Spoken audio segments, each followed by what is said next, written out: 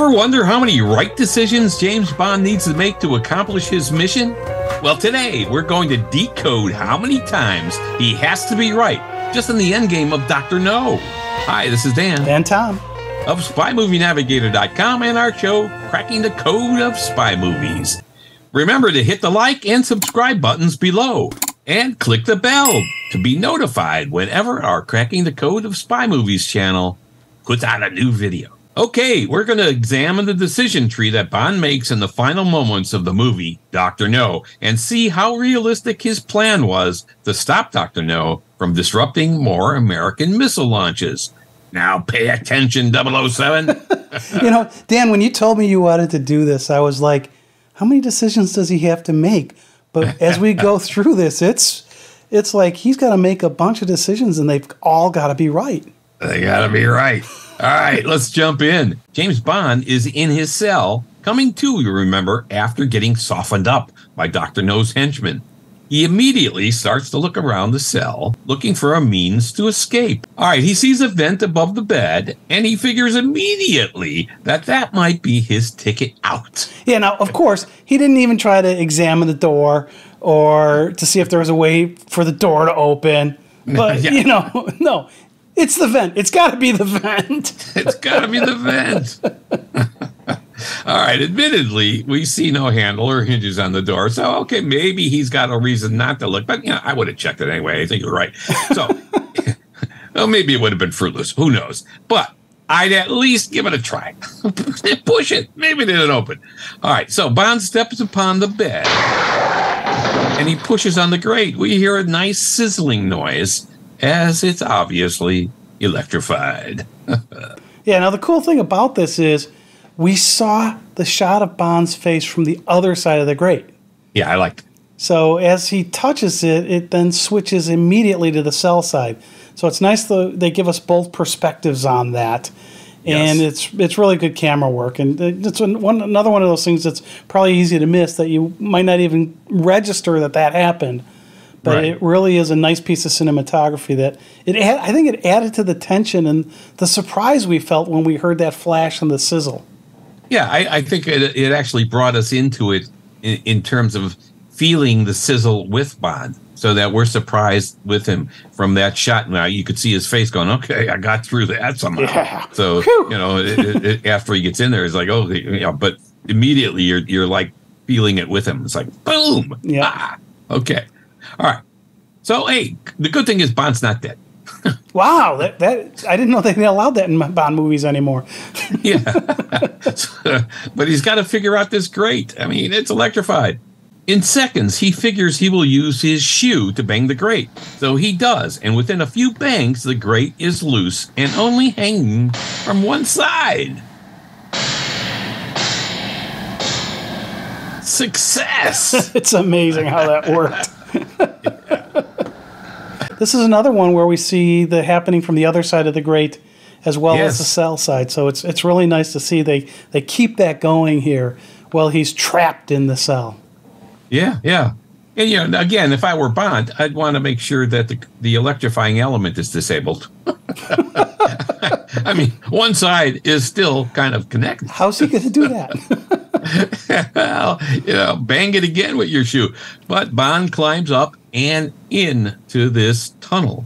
And we see this from the inside of the grate again. Like you said, he does touch the grate with his clothed upper body, but no sizzle this time. So, hey, that's good. It wasn't his hand. Although, actually, I think the sizzle that was his hand touching it. So that was his hand. Yeah. But he's in some type of tube, and after crawling a few yards, his choice of turning left down another connected tube or going straight down a long tube, that decision has to be made. Now what? You can see when he's sitting there trying to make that decision.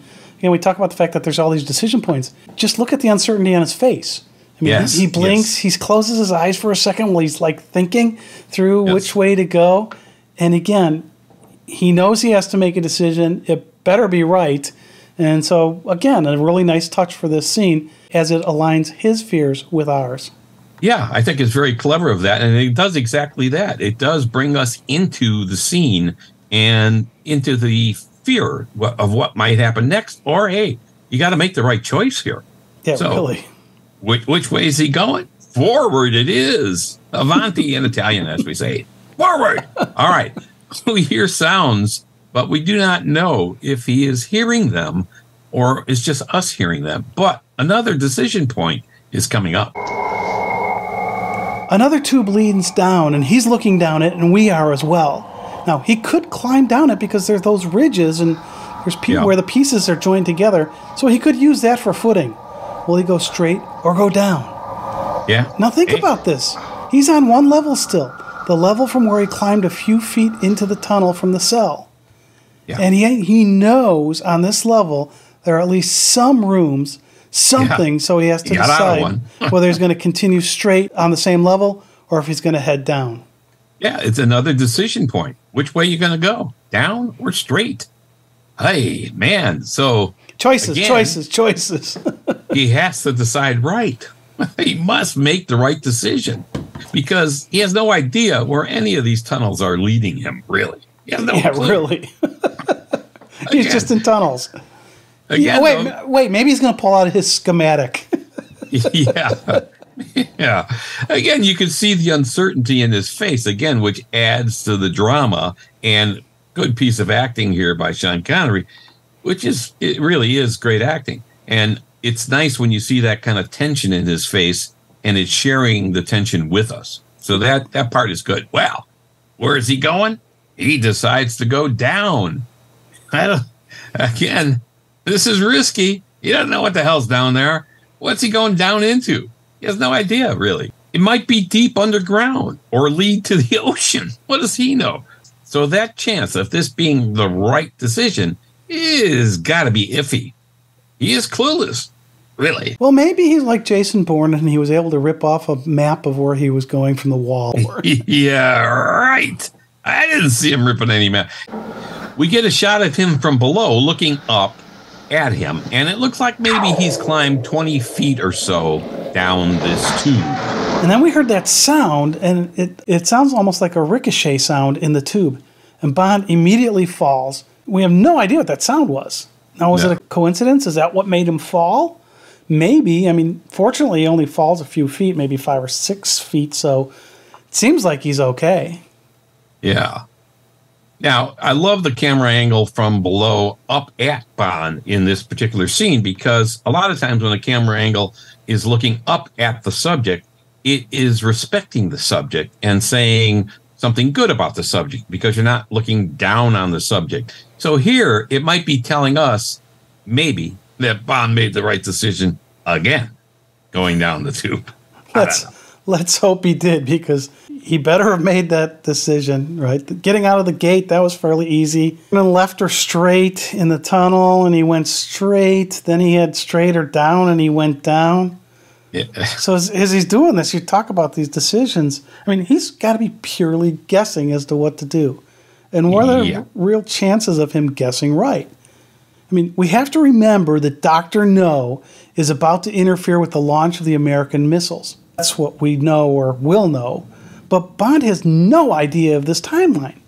He's knocked out when he's in the cell, and he has no idea for how long he was knocked out. Right. But he knows he needs to escape, and that we understand. Yeah, that part we understand. That part Whether he's going to be in time to do anything is another question, right? Yeah, absolutely. So he's fallen out of this tube down 5 or 6 feet. Crawling some more, he now realizes the tube is hot, and he can no longer just touch the metal barehanded.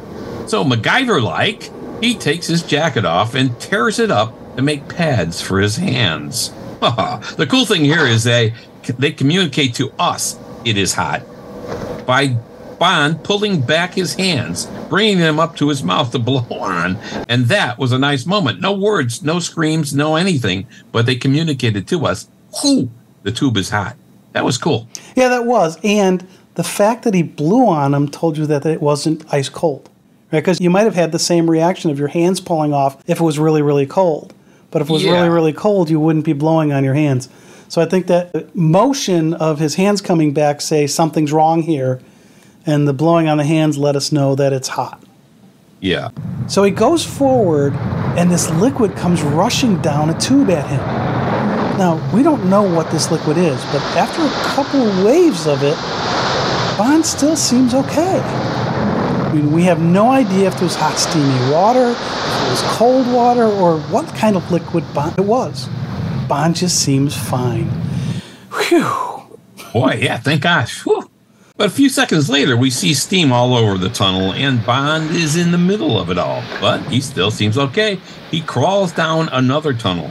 Now, keep in mind, if that were you or me, we would be clueless as to where we were or what might happen next. We'd be lost in a forest of tubes. But Bond, he's making his way to another grate with light on the other side.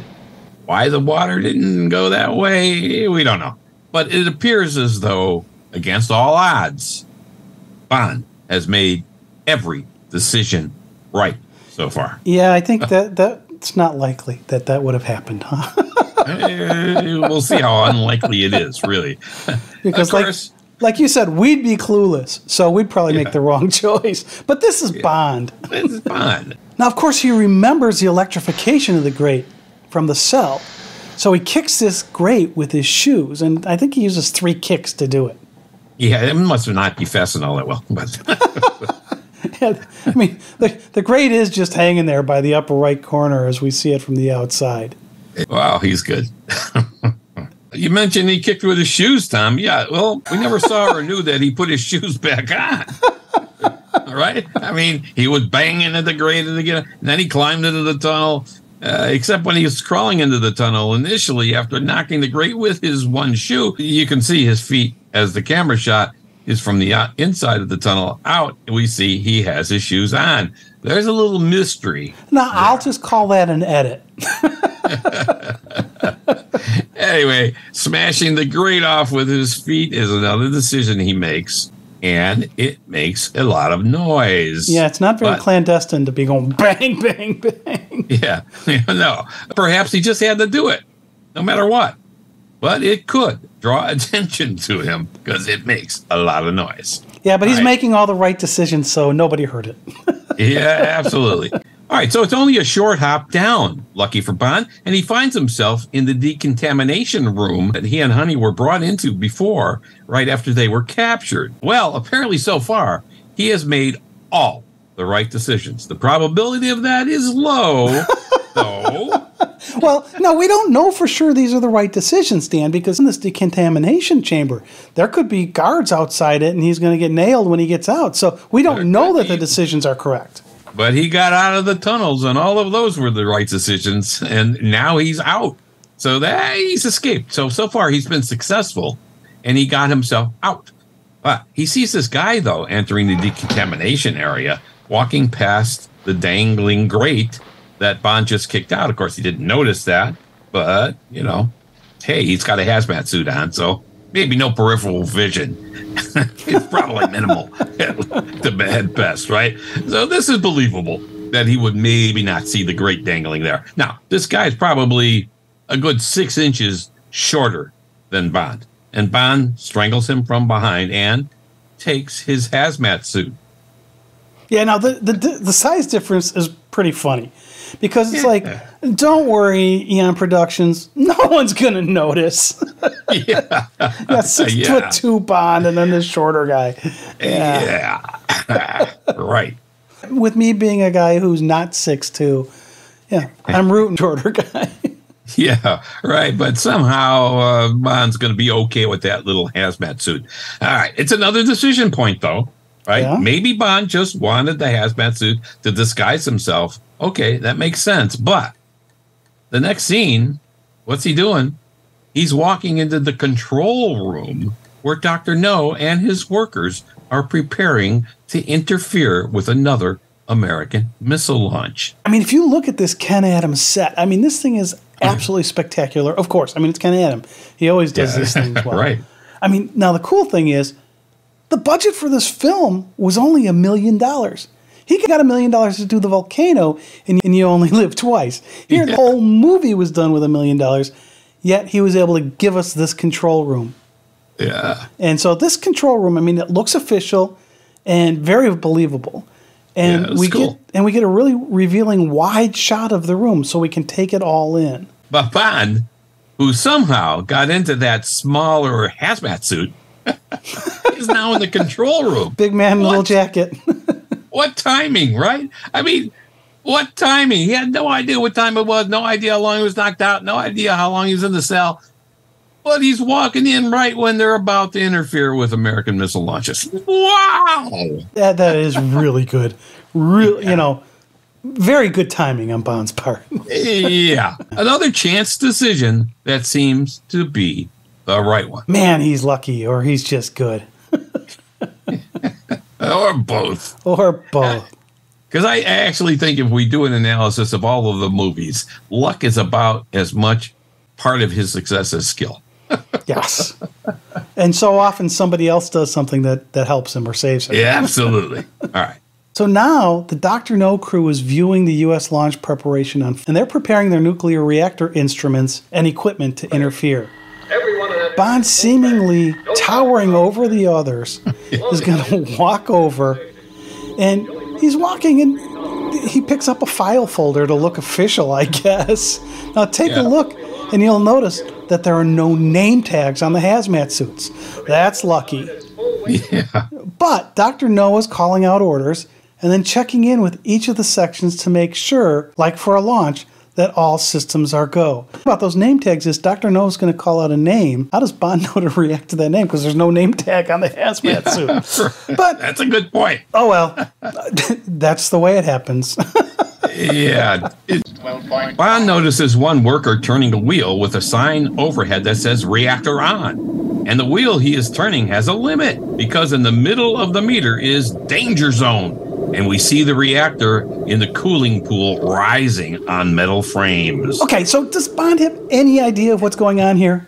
I mean, maybe a little, but his eyes are fixed on the man who's turning the wheel and keeping it below the danger zone. Does Bond have any clue about that? No. But he's thinking, I got to do something to get it into the danger zone, though, right? I guess, is the danger zone good or bad? I don't know. I mean, we've seen this wheel. We've seen this wheel enough to know that somehow Bond must get to the wheel and turn it beyond the danger zone. That's what Bond's thinking. I got to turn this thing beyond the danger zone, of course, endangering his own life, which is pretty spectacular of him, and that of everyone else, of course. But he's Bond for Queen, now King, and country. Now, Dr. No calls out each component to make sure it's ready. Control, thermal converters, radiation, energy stabilizers, and each signals it's ready. Then he calls out fuel elements. No answer. Fuel elements? Fuel elements. West check. Another worker points to Bond. 6'2" Bond, much taller, we are sure, than Chang, but no worries. And again, no names on the suits, like you said, Tom. And how did they know that was Chang? What are you doing there? And he tells him to get onto the gantry. Well, that's nice and convenient. Well, no one suspects that Chang, though he is much taller than usual, is not in the right place. Well, now, to be fair, he's standing there by himself. So you don't have another person there for reference. No, that's true. But he looks big. Yeah. So Bond climbs up the gantry where the wheel is, and Dr. No orders, shut down the reactor. And the man starts to turn the wheel left. Meantime, the Americans are talking at Mercury Control, and Mercury was indeed the first manned space program name for the United States. So that was all accurate. Yeah, I like how they did that. Yeah, that was cool. Dr. No gets the radio beam synchronized. Remember, this is how they disrupt the American missiles. American's first man in space actually was Alan Shepard. He was launched in a Mercury capsule May 5th, 1961. But there were several test launches of the missile and unmanned capsules before that. So Dr. No actually reflects some good history here. Yeah, it's like he's trying to manipulate what's going on with the space agency is really trying to do. So the timing of this thing, given that it's concurrent with when these tests are happening in the U.S., it's great timing for the release of this movie. Yeah. So Bond not only has to choose wisely to kill that guy and take his hazmat suit, which somehow fit him. Then he enters the control room just at the time they're preparing to disrupt another American space launch. Amazing. But he also got Chang's spot, which is up on the reactor platform where the wheel is. Oh, my God. Now, that is planning, or one hell of a lot of luck. And it seems like the latter. I'm going with luck. Then there's a shot of a radio beam antenna in water and a small boat, which is obviously a scale model, but let's move on. It's their first Bond movie. They actually ran out and got a little toy boat because the director wanted it in there. He said, we need a boat. it was good timing of them to do that. Yeah. So Bond is at the wheel, and he begins turning it to the right, and he's going to get that meter just past the danger zone reading. And he gets it above there, and the original guy saw what was happening. Bond knocks him over the railing. Dr. No now sees it and yells to shut down, and abandoned area light comes on, and warning horns blare. Oh, no! Bond's caught. Bond, one man is causing absolute turmoil, and Dr. No will have none of it. He races towards Bond. He wants him to pay for this. You're blowing my grand scheme. This continues on. There's a fight on the platform while we hear the Mercury rocket is launching undisturbed. Yeah. Now, if Dr. No could just land a hit with those metal hands of his, it could be the end of Bond. Yeah. I mean, Dr. No tries several times to get to Bond, and he only partially connects, or he misses. Yeah. Now, mostly misses. Yeah, mostly misses, which is probably a good thing. Now, that platform that was in the cooling agent has started rising since the wheel's been turned to the right, and it's past the danger zone. So it's trying to come up for us. And they both fall into the metal platform that rose out of this liquid. But for some reason, maybe their weight, the platform they're on begins to sink into the coolant. And fortunately, Bond gets the better of Dr. No and his metal hands. Though strong, they can't grip the square posts, and he sinks into oblivion. Yeah. Now, of course, Bond is going to get out of this room. He starts looking for Honey. Which I thought was nice. Now, he could have just left, but he's going to risk his life to save hers. Yeah. And this That's shows pretty damn good. It is pretty damn good. And this shows us for the first time that Bond is not just in it for himself. He's successfully completed his mission of shutting down Dr. No's operation. Right? So he's done with it. So really, get out of there. Done. You're done. Get out. To hell with everybody else. Get out yourself. I mean, this is another big decision point, right? As a secret agent, a blunt instrument of the government, this isn't a good decision. He should be leaving. Well, it could be a good decision for her. Yeah, definitely for her. This scene, I mean, Dr. No here has had a big influence on things to come in other spy movies and the whole spy genre, especially in the Bond movies, but in developing the Bond movie persona here, this incident where he's going to save Honey Ryder is a big one. This we will see over and over again in Bond movies. We also get a callback to remind us what the mission was, because we see the American missile take off successfully. So we heard about it a second earlier, and then we see it. I mean, whew, thank goodness. Yeah, I mean, all because of Bond. One guy. Of course, there's chaos, and there's people running all over the place here to try to get the hell out of there. Well, they may know what a nuclear reactor meltdown might do to them. Yeah. But Bond, no, he's looking for Honey. It's like, okay, that's cool. You are a noble man. I'll tell you that. And then he goes to her room like she would be sitting around there during all this commotion and turmoil. That was a funny moment, I thought. Come on, Bond, really? Maybe, although she was locked up there, who knows? So he had to go look. Yeah, really. So, and then she's not there, so he goes out and in the hallway, and he randomly trips a guy. And he asks, where is she? You know, he wants to know where she is.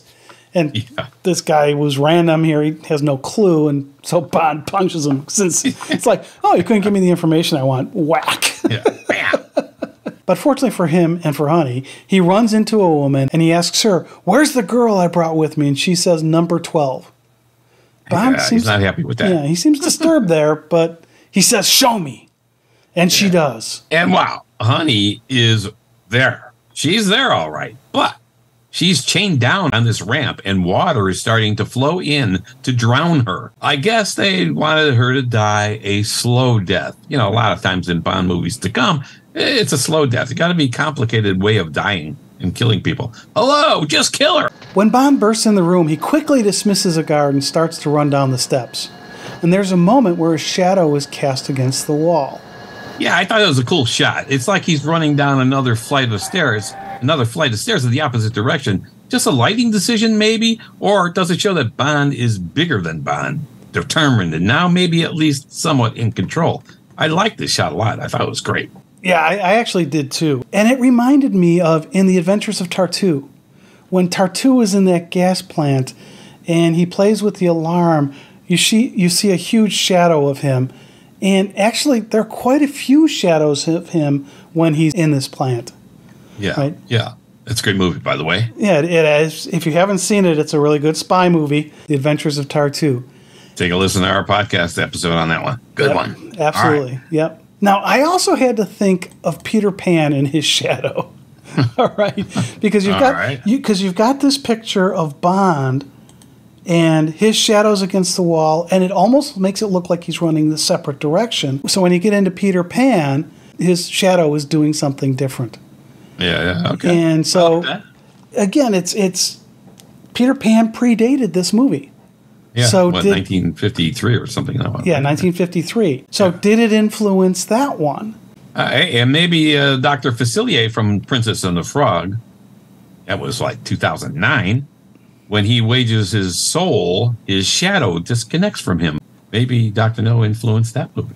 Yeah, either that one or it's either Peter Pan or Dr. No probably influenced Dr. Facilier. So that was a good call. I forgot about that one out in the future. Yeah, one or the other. I don't know. Or both. All right. Anyway, Bond is able to free her. Now, this scene was originally supposed to be filmed with her chained down, but instead of water, live black crabs were going to eat her to death, like in the novel. That would have been torture. Not for the crabs, for Honey, I mean. Dan, you're so bad. but when trying to film it, the crabs had been brought in chilled or frozen, and the whole scene just did not work. So they scrapped it. So this scene is far less dramatic and nerve-wrenching than the novel's version, I think. Well, and they've had issues. So they had the issues with the crabs here, and then in From Russia with Love, they had an issue with those rats that they were trying to film. Yeah, and you really didn't see a bunch of small animals in Bond movies after that. Yeah, they're hard to control. Yes. You can't train these little guys. Yep. All right, let's cut to the outside now. And people are diving into the water, escaping by boat, and running to get away. I mean, this place is going to explode. It's pandemonium. Pandemonium. It's broken loose. And now Bond and Honey must get out. All right. Among the chaos and people running all over the place and diving into the water, Bond makes another correct decision to turn left and get down to a boat. Ah, that's good. So they jump down, commandeer a small boat, knocking two guys off of it, and get away just in time. Now, you say just in time. I mean, this is just in time. We have a nuclear reactor that's going to have a problem, and I'm not exactly sure they really get away just in time, because if it was really a nuclear reactor blowing up, they probably would have other issues. In any case, they get out of there just in time as Dr. No's lair explodes in glorious color. Yes. Now, Yes. Absolutely. And you've got to give props to the miniature model makers here, because this was very well done explosion in 1962. It was. I mean, there are two or three main explosions with flames and a lot of black smoke and pieces of debris flying all over. But Bond and Honey managed to get away in a very peaceful scene. Yeah. I mean, more decisions Bond had to make during all of this. Find Honey rather than just get out himself, then wing an escape plan, as he did, as he had done. That's what he did. He set the whole thing exploding in motion himself, and then he thought, oh, how do I get out of here? Now it's time to leave. Yeah. If he were like Daniel Craig, he might have convinced Broccoli and Saltzman to just let him die there. A sacrifice of sorts. But nah, that's just too corny. I'm never going to let that go. Yeah, I understand. Then through a veil of smoke, we see the boat floating, but we don't see Bond or Honey. Yeah. This is the first James Bond movie we don't know if there was going to be more. Might they have died? The scene, though, is pretty short. Plants that scene. But then we see Bond checking the engine. They've run out of fuel. Oh, my God. That old trope. I mean, now this does happen to Bond later in License to Kill when he's with Pam Bouvier. Timothy Dalton's Bond. Yeah, so runs out of fuel. This was kind of a good plan to try to escape. Yeah. Well, they got a little ways away. I don't know how much that's good for a nuclear reactor, like you said, but okay. Now, they're going to get away. The boat's not going anywhere, so they're away. They're in the water. I mean, they could swim. Come here. But Bond says, come here. So this is the first instance of Bond not wanting to be rescued right away when he has the Bond girl with him at the end. And out of nowhere, and he can't see who's in the boat since Bond and Honey are at the bottom of it. Boy, Mr. Bond. This Navy boat approaches, and Leiter says, ahoy, Mr. Bond. Okay, we have no idea that they knew where Bond was. I mean, was there a tracking device? I mean, who knows? I mean, we didn't see a tracking device for Bond. No. You know, they show us the tracking device in Goldfinger for Bond, but we don't see that here. No. It's how good Felix Leiter is.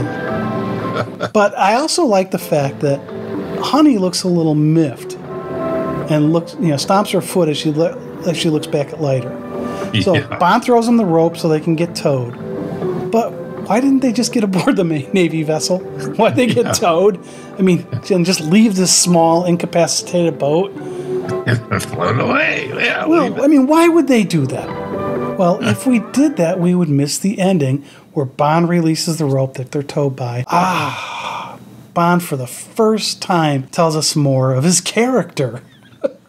Yeah, and a good one. A part of his character we will see many times to come. Yeah, I love it. So Bond and Honey, they sit back, and Honey starts to slide down towards Bond's midsection. But then we see them kissing. They couldn't show us too much more in 1962. Oh, that's true. We've talked about the Hays Code in many episodes. Now, this always bothered me here. In all reality, Bond would have gotten rope burns, I think, on his hands at the speed at which he released that movie rope. Magic, Dan. But he was okay. Thank goodness. All right. They roll the credits, and we have the first Bond movie in the can. Yes. Now, the chances of Bond making all of the right choices in a row that he did make in a row indeed is remote. Well, yeah, that's some complex not math. a high percentage. No, not a high percentage. Definitely some complex math there. All right, and here you go. If you flip a coin 10 times, you get 0 heads about 0.1% of the time. So what is that? Standing on its edge? Yeah, 1 head's about 1% of the time. 2 heads about 4% of the time. 3 heads about 12% of the time. 4 heads about 21% of the time. And 5 heads about 25% of the time. Thus, the chances of getting 5 heads is about 1 in 4. And that is about the percent that Bond had to make all the right decisions that he made in this ending of Dr. No. But he's Bond. Yeah, see, and I'm going to call you on those numbers for a second, because he had to make each of these right decisions, but you don't know if he hadn't gone down and if he had gone to the left, would he eventually be able to get out? So the math is a little iffy here. I also think the odds are even worse in his favor than 1 in 4, but still, if you look at that, it's convoluted math because there's a lot of other things you have to take into consideration, because after choice 1, then his choice 2 becomes something different. Does he end up in the same place?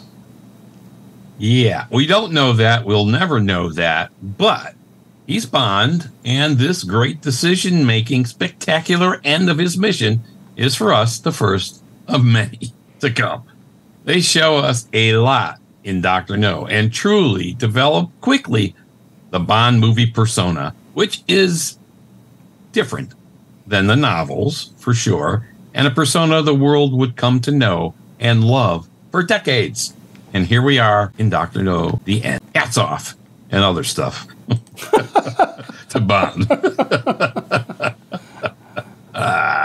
So that is a wrap of Dr. No and how Bond made every right decision to accomplish his mission. This is Dan. And Tom. Of SpyMovieNavigator.com and our show, Cracking the Code of Spy Movies. If you like this video, please click like and press the subscribe button right down here. And if you like this video, you can see another one similar to it by pointing right down here. And you can reach us on social media right here. Thanks for watching. We appreciate it.